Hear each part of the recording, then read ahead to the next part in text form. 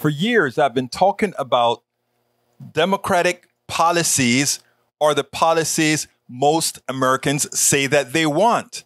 Now, everybody knows that the polls are closing. The generic poll has that Americans have 46% want Democrats, 46% want Republicans. But what is of more consequence was a blind poll that was done by MSN, by NBC. And it goes this way. We list out the policies that Democrats say they want and the policies that Republicans are campaigning on and policies are campaigning on, okay? And we see what it is that people really want. I want you to check this out, and then we'll take it on the other side, because this proves everything that we constantly say. If we can get away from partisanship, we will actually get democratic values, progressive values. Check this out, and then we'll take it on the other side. Exactly 49 days until the midterm elections, and the latest NBC News poll shows that it might not be the wave election that many were expecting. The head-to-head matchup for congressional preference has evened out to a dead heat. And while Republicans lead on the economy, border security, and immigration, Democrats hold an all-time high advantage on abortion and a double-digit lead on the issue of health care. Two very different campaign approaches with these platforms. At this point in the past three elections, there was a clear advantage in the generic congressional head-to-head right now. Not happening this go around. Yeah, it is really close, Peter, as our congressional preference or generic ballot ends up showing. It's important, though, to note that that congressional generic ballot is just one metric that we end up using to look.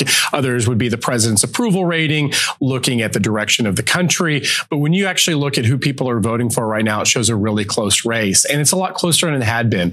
Clearly, issues like abortion, as well as Donald Trump's increased presence on the national stage, has really ended up boosting Democratic enthusiasm. And that interest in the election enthusiasm really matters in a midterm election where not as many people vote as you would see in a presidential. And so getting your people motivated and inspired, that has actually happened for Democrats. But on the other side, Republicans see a lot of those traditional metrics breaking in their favor.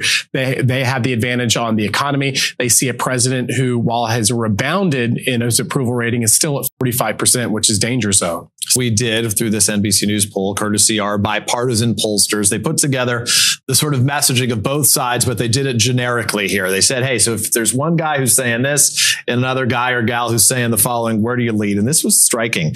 The one with a platform mirroring Democrats leads by 14 percentage points, and more than 20% of Republicans picked that platform as well. So explain why the Democrats platform is polling better than for the Democrats themselves. The message sticks, but maybe not the idea of being a Democrat right now. I suspect, given Joe Biden's numbers, as much as they've grown, they're still not high enough. Yeah, Peter, it's important to know what we ended up doing. We actually took out the words Democrats and Republicans, Biden and Donald Trump, to ask a straight midterm message on what's testing better.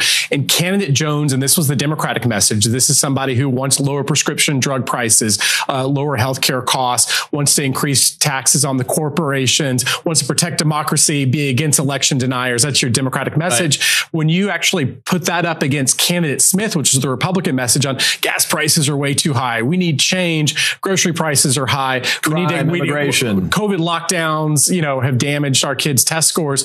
The Democratic message, candidate Jones, ended up doing better by 14 percentage points than the Republican one. What's actually going on here? And I think that we see this Democratic message that our pollsters devise testing pretty well for Democrats, but that's just one component of politics. So you have to put Democrat, Republican, Biden, and those actually also just having those kind of brandings move numbers as well.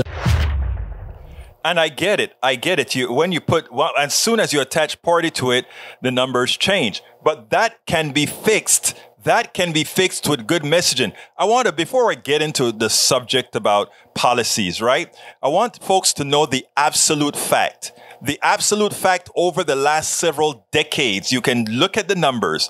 The economy does better under Democrats than it does under Republicans. There's no question about it. The numbers that the GDP points out, the numbers that the GNP points out, the numbers of that every particular number that you can actually physically see, Democrats are up ahead in economic productivity and everything than Republicans are. I mean, it's not even a contest. There is a marginal difference in governance, and that one leads to better economics for the entire country. The other ones leave some good economics for just the upper top of our spectrum. So again, Democrats have ceded business. They have ceded that the economy is somehow a strong point of Republicans. The economy is actually one of the weakest points of Republicans. In fact, Bush number 2 crashed the economy. Trump crashed the economy. Bush number 1 with Reagan crashed the economy till Reagan got the bump from the going back into spending again and starting to govern like a Democrat. So as far as starting to spend like a Democrat is what I should say. So let's be clear here. Republicans never had better economies than Democrats. Democrats always have better economic numbers than Republicans because they know how to govern in a better manner for all. Now, that said, I've been talking about we should never cede the policies to Republicans because the policies that progressives want, the policies that Democrats want. If you take a look at a speech that I play all the time from Elizabeth Warren back at Netroots Nation, I think it was 2015 or 2014, I don't remember which one it was. She came out and she enumerated all the policies, progressive policies, and then did a poll on every progressive policy.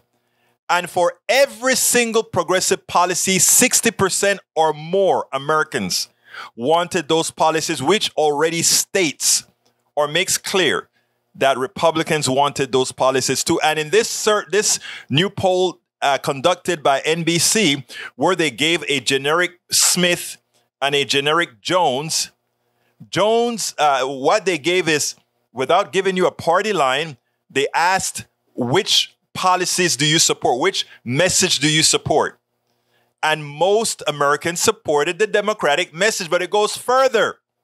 Over 20% of Republicans also preferred the Democratic message, which says if 20% of the Republicans, if the Republicans make up about 25% of the country or so. So that would say that if 20% of the people of them are Republicans actually wanted Democratic policies, Democrats continue to have a supermajority in the policies that they support.